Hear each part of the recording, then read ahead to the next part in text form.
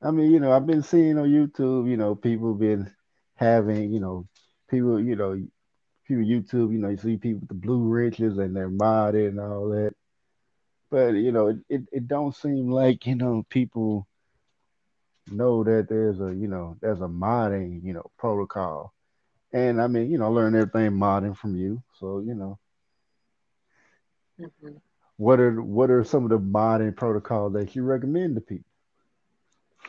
What I recommend, and of course, all this is my opinion, is as far as moderators, you don't need a lot of them. That's my opinion. Number Okay. two, those that you do moderate because they're going to do the work of the channel, not just sit there and enjoy the content along with everyone else and not read the comments and take out the trolls or comments that are offensive and will distract from the content that the content creator is doing. Um, that is what I think about moderation. Of course, there's, we're seeing the opposite of that. The whole chat room is modded up. And even if you were to do that, okay, fine. But make sure that the people that are have the wrench is going to do the work, not just take advantage of the having one, because that does happen. The whole point of moderating is just that it's a job. It's not just something. Hey, I got some jewelry. Check me out, y'all.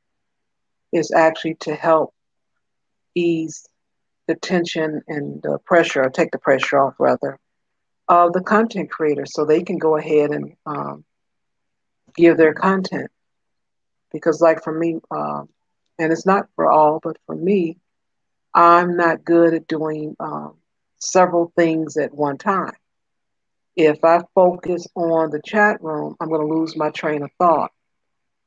So it's good to have a moderator that's going to read everything. So once I do glance back at the chat room and see if there's a question or something I want to touch on, if there was some, trolls or whatever was going on, the person with the wrench took care of it. And that really helps because people distract in the chat room. And it's also, in my opinion, it's a privilege to be able to type in the chat room. Just because you have an account doesn't mean you're actually able to do so in everyone's chat room. So that's just a little snippet of my take. And I got a few more minutes and then I have to go. But go ahead Uh, if you have any questions for me. yeah, yeah. I mean, I know that like, when somebody, say a troll comes in, they start trolling and somebody, blocks them. And, is it okay for somebody to say something to the mod that actually did it Um, that's or out. That's called outing a mod yeah. when you do that, and I recommend not doing so because it's not necessary. You can always you can talk in code as far as it's something that the person misunderstood because it happens, and I've done so myself. I might have misunderstood, or that person that blocked them or whatever, they might have misunderstood, and I will turn around and unblock that person, and then I'll tell that person something later if I need to, and if not, let's say the same person do it again and say that person was trolling, and then I will respond, no, that person wasn't, or something real short, and we'll end it there. So that way it isn't, hey Tom, why you time out Timmy? Why you block Timmy? You shouldn't have blocked Timmy. You just don't you know, out in mind. So you would say that if you were to to address a mod for something that may not have been that might have been a mistake or maybe it was intentional, you would have that in the background, right? I would handle it in the background, correct? Okay. Or yeah, I would do that, and or even handle it with the content creator because they're the one who gave me the wrench and Mhm. say, um, this person was blocked because that's another thing I take note of who's blocked um, because that can help the content creator know. Oh, wait a minute, no, that person is from whatever country and that's just how they speak. They didn't mean it in that fashion or whatever. Or whatever it is. The content creator, in my opinion, should know who's blocked. That is true. Yeah, especially if it was a real account. Not talking about a troll account with no subs and no name, no picture, nothing like that. Right. I don't give them the benefit of the doubt.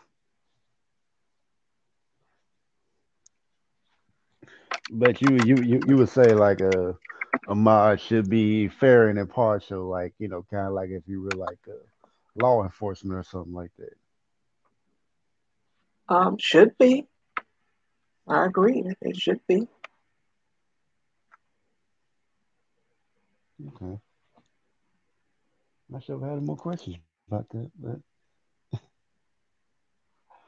well, I guess if you got any more to add, more listen, more to let you speak. Otherwise, I guess we'll give last words. Well, last word is um, what I'm doing, for the channel that I'm monitoring for over, which is the Neil Sector for Women, and as well as the Just Like Shar channel. Um, the limit I'm going to have on mine is going to be like one every 25 people. I do not plan to have a lot of blue wrenches because I want the people who actually have them to use them. Yeah. I want to make sure that they actually do that because I need that. That's for me. Has nothing Yeah. to do with I'm cool with you or anything. It's just that I need that. Now, if you need to post something, um, because there are content creators that may need to post something, but when the channel grows to that place, then I'll deal with that at the time. But I don't plan on having a lot of blue wrenches. I even thought about not having any. I saw a young lady that she had no mods, and I just thought it was the coolest thing. She let everything ride, and they would call her, say, "You look like a tranny" or whatever. And some comments that she saw that were mean, she would respond to and keep on going her content. But she was able to do that, and Hmm. I thought it was amazing. She'd be, talking about, "Well, you do this, you do that." Oh, well, your mom has a big nose too. And as I was saying, such and such, such and such. So it all depends on the content creator. And like I Okay. said, for me, final words, I'm not going to have a lot. And I enjoyed the discussion with the co-workers. I'll be doing more of that on a Friday on the Neil Sector for Women. Not sure what Friday, Yeah. but I'm about to think of some things, some juicy stories, and I'll tell some more over there. Yeah. Yeah. I definitely when I mod, I want to have people that come around, a lot and will mod, impartially, and if somebody gets blocked, let me know. And but usually I go by the policy, one shot, one kill. Now, if it was a mistake, then you know, person can let me know. You never know, maybe it was a mistake. I go look at it, but if not, then I'll let it ride. But usually mods don't have a mods that are that are going to use their ability for good and and not just abuse the power. Because if I see mods abuse their power, I'm just gonna take the wrench away from 'em. And I don't care if we're friends or or whatever. If you're abusing your power, I'm just gonna take it away. And someone can be mad at me if you want to. That's that's on them. And and yeah, Donna just brought up a good point. I'm gonna put up on here. Said tip: choose your moderators carefully. That is facts. Moderators can make or break your channel. I've seen some mods that secretly I gotta dismiss that are secretly hating the host and hurt their channel. Yes, that's true. Yeah, I mean, I see mods do that, but I've seen mods just straight up, block people for no reason, just simply because they disagree with them or the host or whatever.